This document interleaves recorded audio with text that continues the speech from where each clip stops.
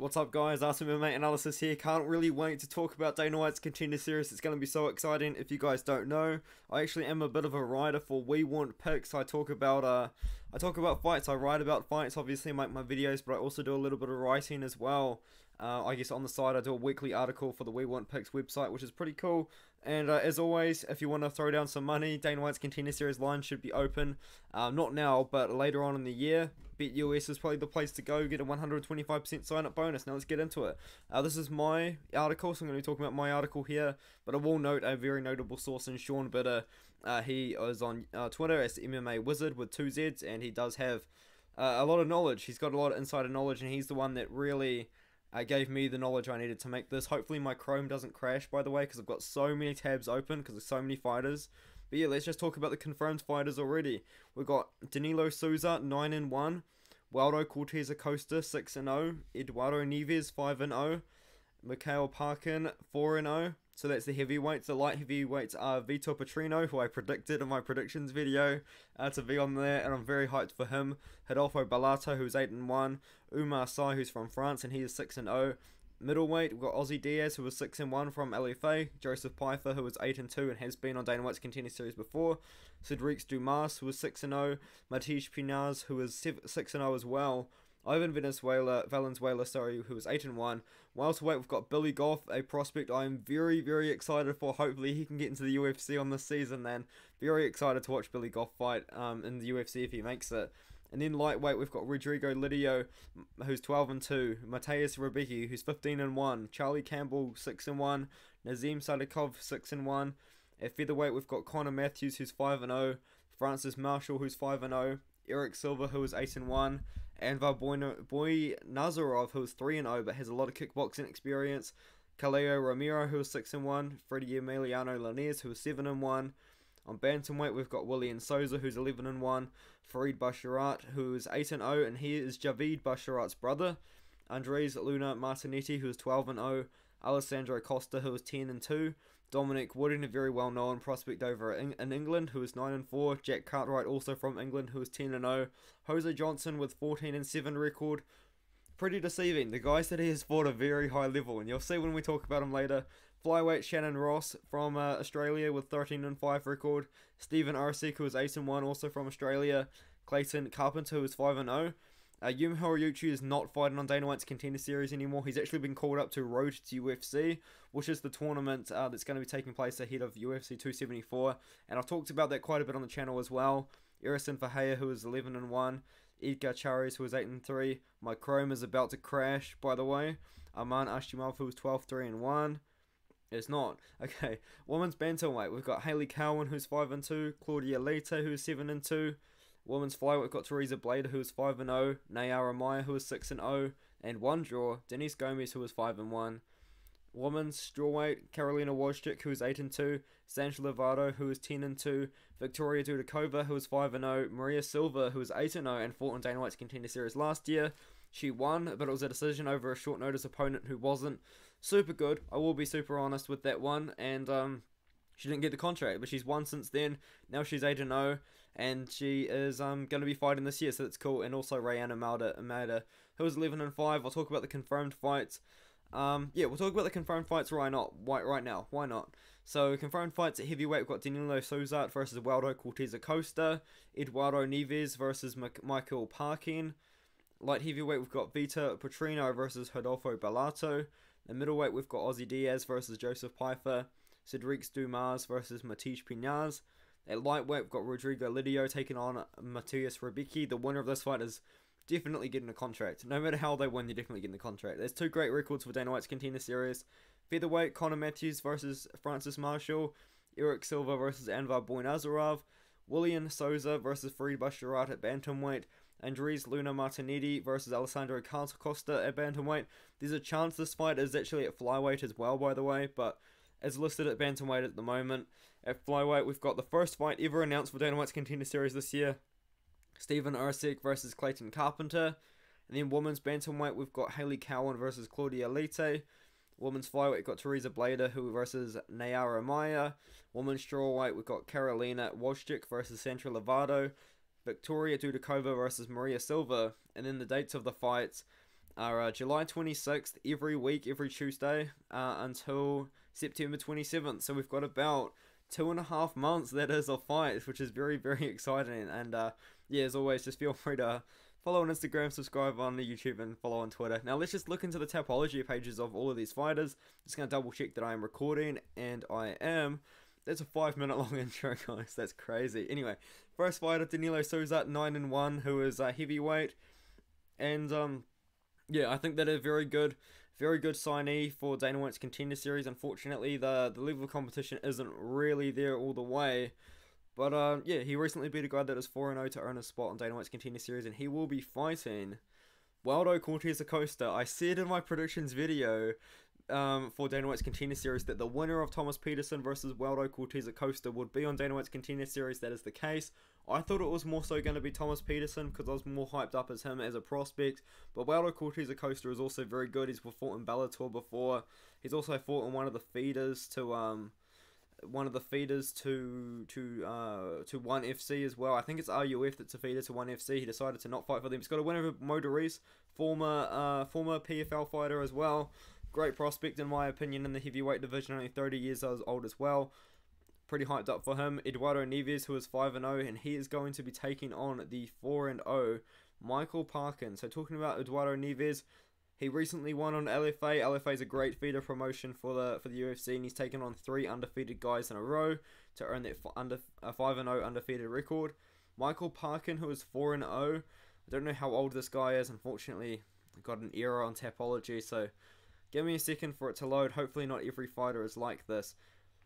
Michael Parkin, on the other hand, he's fought some pretty good levels of competition. He's also got some kickboxing experience as well, which is going to be very interesting, and see how he can bring that into the UFC or into Dana White's Contender Series as it is. All of his wins against guys with even records or losing records. Let's hope he can prove himself on Dana White's Contender Series. Vitor Petrino, very hyped up for this guy. He's only 24 years old. He's a very good fighter. He recently beat the 20-8 Gadzi Murad Antaluov over at UAE Warriors. Prior to that, though, he wasn't really beating the best competition, but he was beating them in pretty dramatic fashion, so good for him. Also went 3-1 as an amateur. I do like Vitor Petrino's chances when he fights Rodolfo Bellator, who has got a lot more experience than him, who has experience over high-level competition. He's got wins in LFA. He beat a guy that was 11-1, 5-1, but he did lose. Hold on, this can't be right. Maybe I'm wrong. Maybe this fight isn't actually happening, because he's lost to Vitor Petrino, who I was just talking about. Guys, I'm such an idiot. Yeah, anyway, point is, he's gonna win over this guy. I don't know what's gonna happen. I'm an idiot. Ignore that. Let's move on. Umar Sy, who is 6-0 from France. I'm pretty excited for this guy too. He's got a couple good wins on his record. 5-0 win and a 2-0 win over at KSW and Aries FC. Ozzy Diaz. Very hyped to see Ozzy Diaz on the Dana White's Contender Series. He is 31 years old, so he's a little bit old for a prospect. But he's made his statement. He knocked out Bruno Assis in the first round in a headliner LFA, and that's his call to Dana White's Contender Series. So he's going to be fighting Joseph Pfeiffer, a former Dana White's Contender Series fighter. He lost to Dustin Stoltzfus, and Dustin Stoltzfus is in the UFC now, so not too bad of a loss really. And then since then he did bounce back to a guy that was 3-0. And yeah, now he's going to be fighting in Dana White's Contender Series for a second time. Cedric Dumas. I think Cedric Dumas was in my predictions video as a prediction for a fighter. I'm not too sure though, but he's 6-0. He's beaten a guy that was 9-5 recently. He's pretty good prospect himself. Matish Penaz I believe at light heavyweight, or maybe it's middleweight here. Couple of good wins over in Octagon. Octagon is a pretty good proving ground for regional fighters in my opinion. He's got a win over 14-6 guy and 18-10 guy when he was very inexperienced. So hopefully he can make that work in Dana White's Contender Series. Ivan Valenzuela, who is 8-1, 29 years old. He's got a couple of good wins on his record as well. Most notably, the 9-4 win over Brandon Kessler, and also maybe the 9-6 win over the Ricardo Centeno. He lost early on in his career to a much more experienced opponent. Billy Goff. This is the guy I was telling you guys about. I'm so excited for Billy Goff to fight on Dana White's Contender Series, maybe in the UFC. He's actually a welterweight. He's the CES MMA welterweight champion, and he earned that by beating Gary Bellator Jr. And yeah, so he became the CES champion for welterweight there, and then he took on Justin Sumter, I believe a former UFC fighter, former Dana White's Contender Series fighter. He took him on in short notice, and he beat him at middleweight, which is very impressive in my opinion. He's a former Dana White's Contender Series fighter ×2, and also a former Bellator fighter as well. But point is, that's a pretty good win to have, and he took it on short notice up at middleweight. He's going to be fighting at welterweight. I'm very excited to see Billy Goff on Dana White's Contender Series. Very excited. Rodrigo Lidio, 12-2. This is the man that was meant to fight on LFA this coming weekend at the time of recording. Fortunately for him, he got the call to Dana White's Contender Series, so they found Italo Gomez, another opponent. He's got great wins on his record, man. This is a good prospect. This is a really good prospect, considering his last loss was his debut. He went on an 8-fight win streak, lost to a very good guy in Herbert Bautista, and then he bounced back against good guys again. Good level competition, but he's taking on a savage. He's taking on an up-and-comer, a 29-year-old prospect, 15-1, Mateus Rebecki, who has got great wins on his record. He beat Fabiano Silva 30-12, Magomedov 12-2, Kaik Brito 12-1, Zagir Imavov 12-2. Like, this guy's whole record, even starting off, he beat a guy that was 10-7 when he was 1-0. His one loss coming to Pawel Kilik, who has actually proved himself to be. He's not the guy I thought he was, let's be honest. Sorry, I thought he was someone else. Yeah, he's got good wins on his record since then, though. Like, he's gone on a great win streak. He had a great 2021, 3 wins in a row in the year. And I don't know why he has to fight on Dana White's Contender Series, but if he wins, he's definitely getting the UFC. Charlie Campbell is 6-1 at a lightweight. And he's got a pretty good record himself. Obviously, 6-1 is very respectable, and he does have good names on there. He's got a 6-4 and a 6-2. He recently won by knockout in the first round over in Cage 3 FC, so good for him. Nazim Sadikov is fighting out Sierra Longo, I believe. He's got pretty good wins on his record. He's on a 6-fight win streak right now. Unfortunately, a little bit low-level competition, to be fair, but he has built his record up to be quite impressive. Connor Matthews, who is 5-0, he's got 5 wins in the first round. He's got 1 winner over the Jay Ellis, who's got like over 100 losses at this point. Sorry, his whole record is pretty padded. I don't know how I feel about Connor Matthews at the moment. He's only 5-0, and all of his wins are to losing records, except for the one over Joshua Moreau.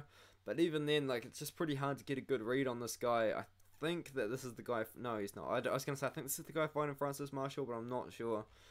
I don't know how I feel about Connor Matthews. He's going to have to prove something to me on Dana White's Contender Series. Francis Marshall was also 5-0, but Francis Marshall has some pretty good wins on his record. Maybe he isn't fighting. No, he's definitely fighting on Dana White's Contender Series. Maybe win or lose. Maybe he's hoping to win this fight, and then he can be on Dana White's Contender Series. But same sort of thing. Not so great records, but he's got a 7-6 win. If he beats Solo Hatley Jr.'s 9-5, it will be a good win for him.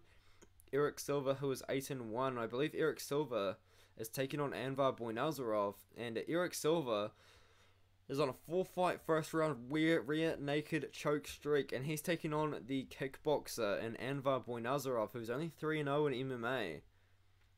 Maybe we can get a rear naked choke for Eric Silva on this one, man. He beat John Pham, I just realized he beat John Pham. John Pham is like one of those brothers. No, he's not. Sorry, I was gonna say he's one of those brothers that's like coming up big time in LFA. But he's not. I'm talking about someone else. But yeah, he's got an extensive Glory kickboxing experience. He's even got a kickboxing belt in Bellator. I don't even know if they still do those. But yeah, lots of Glory kickboxing experience. And yeah, we'll see how that goes for him. Khalil Ramiro, who is 6-1. He's 26 years old. Once again, all of his wins aren't really against the highest level competition. Jonas Flock, though, I do really recognize that name from somewhere. I don't know where from. Did he fight on Dana White's Contender Series recently? He didn't. He fought in PFL. That's where I recognize him from. But anyway, that doesn't matter. The point is, his wins don't look super great, I will be honest. Now, Freddie Emiliano Lanez, who is 7-1, he's fighting at featherweight, 25 years old, great prospect, great wins on his record as well, 4-0, 3-1, and 3-1 as a fighter, and also another 3-0 win as well when he's 2-0, so that's pretty impressive. We'll see if he can beat a more experienced opponent in his next fight in Dana White's Contender Series. Farid Basharat, the brother of Javid Basharat, who is an undefeated fighter on Dana White's in UFC, and he come from Dana White's Contender Series. Unlike Javid, though, Farid has got some pretty good wins on his record. He's got a 16-8 win, a 4-0 win as well, 6-4 win, and now he's going to be up and fighting Dana White's Contender Series. Maybe he can make it to the UFC just like his brother.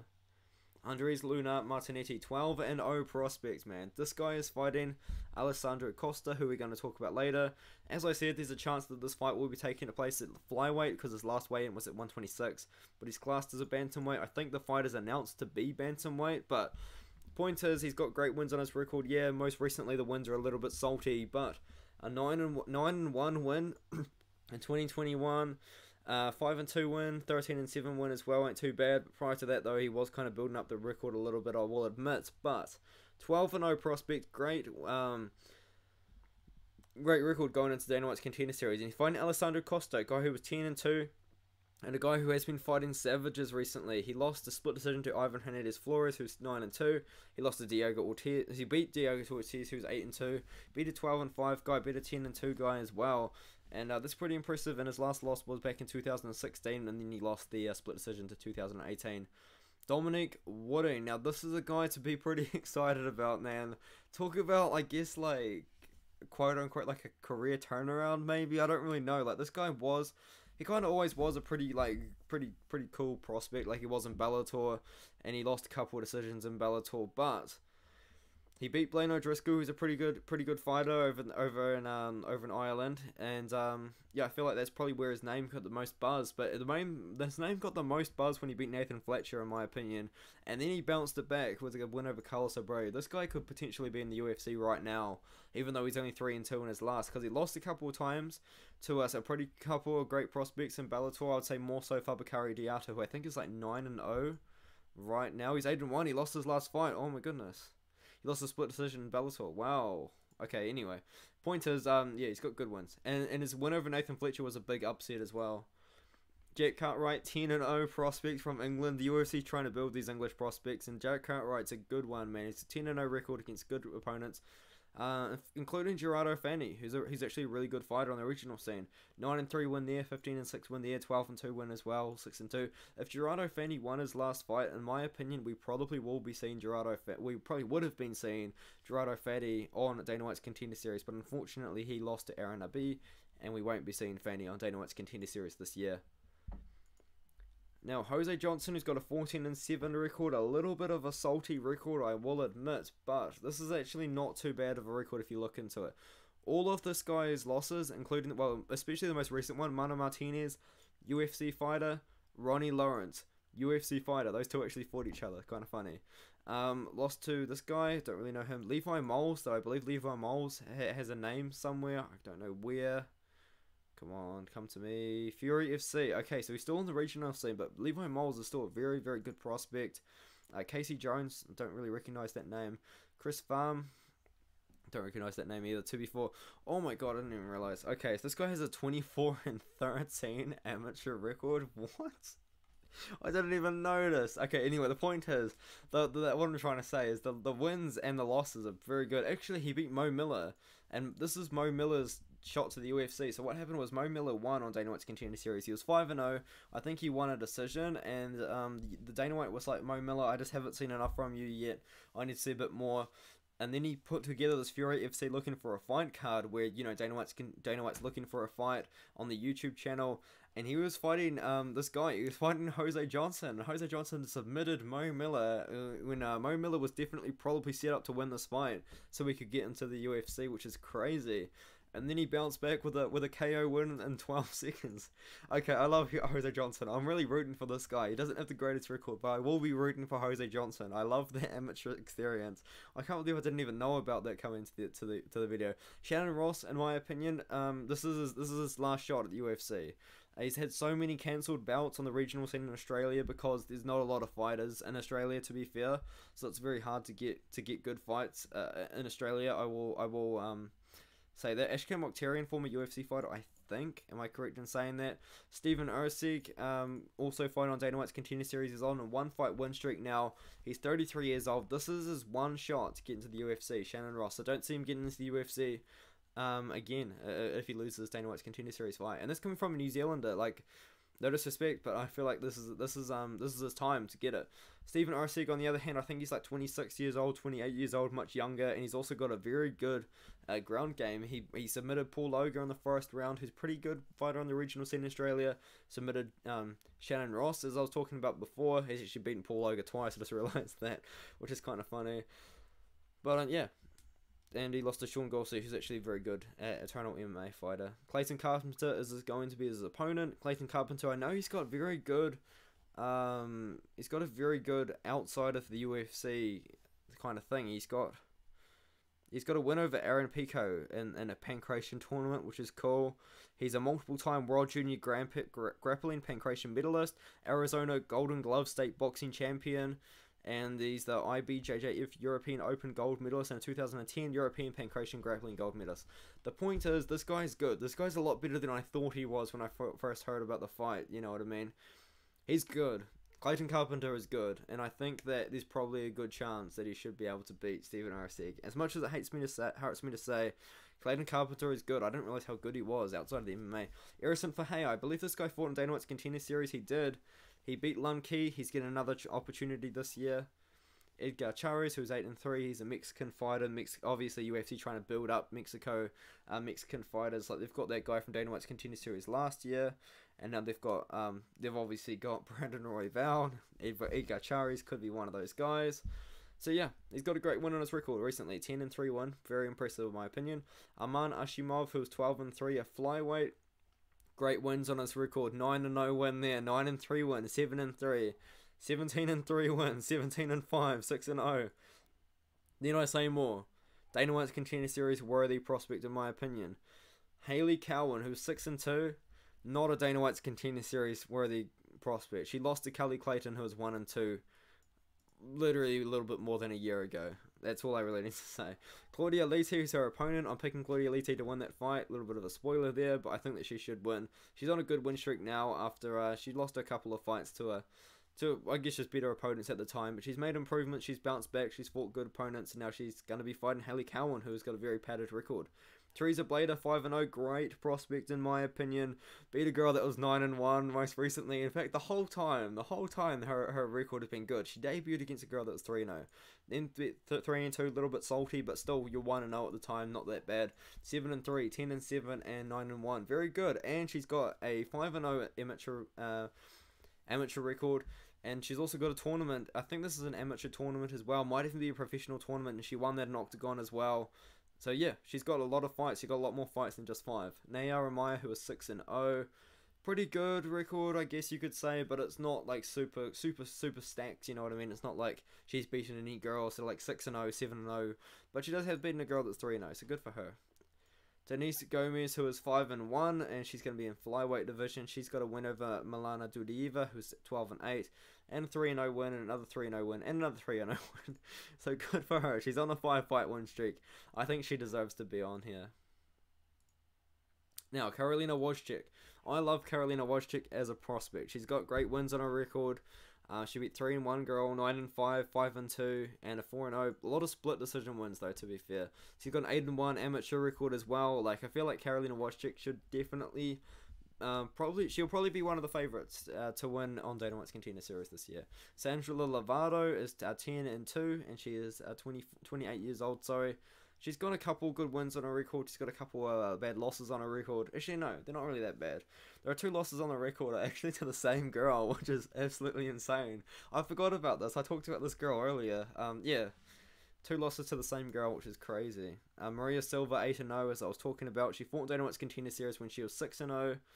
Beat Catherine Poprocki, who took the fight on short notice, only a 3-1 girl. But she's fighting on the Ultimate Fighter this year, which is pretty cool. And she recently beat a girl that was 6-0. This is pretty fair. I think if she wins on Dana White's Contender Series this year, she'll probably be in the UFC. 9-0 record. I'm sorry, as a woman's strawweight, that is not something to ignore. And Ryan Amanda, 11-5 record, but she has gone a little bit of a win streak over girls with pretty salty records. You know what I mean? Like debuting girls 0-5 and 0-1, but she's beaten them all inside the distance. And you know what? If you're a female fighter and you're winning inside the distance, you're going to open some eyes. It's like Manon Fiorot. Everyone talks about Manon Fiorot's power. Everyone talks about the submission ability of The Mexican.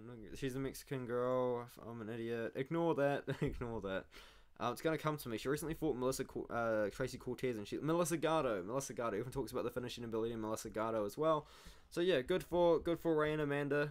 She was 7-5 at one point. Now she's 11-5, fighting on Dana White's Contender Series. I can respect that. But yeah, that's it for the video, man. Hopefully you guys didn't mind it too much. I think it's going to be like half an hour long, 25 minutes. But that's a full breakdown of Dana White's Contender Series. That's all the fights, all the dates, all the fighters, literally everything is packed into this video. So hopefully you guys enjoyed that one.